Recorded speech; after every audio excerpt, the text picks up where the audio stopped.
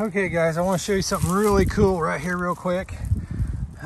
What we've got, these are armadillo eggs, okay?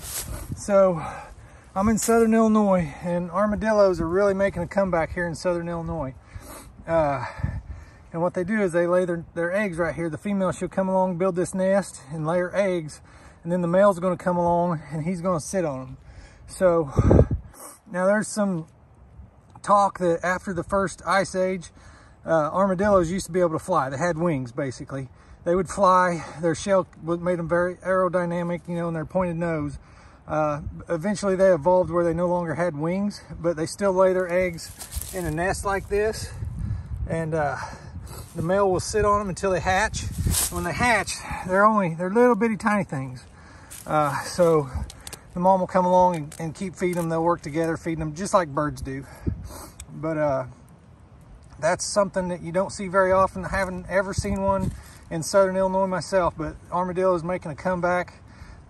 It's kind of neat. Okay, so that's pretty cool. Not something you see very often. And I want to point out one thing.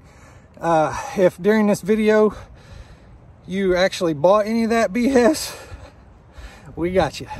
These are pine cones. Thanks for watching.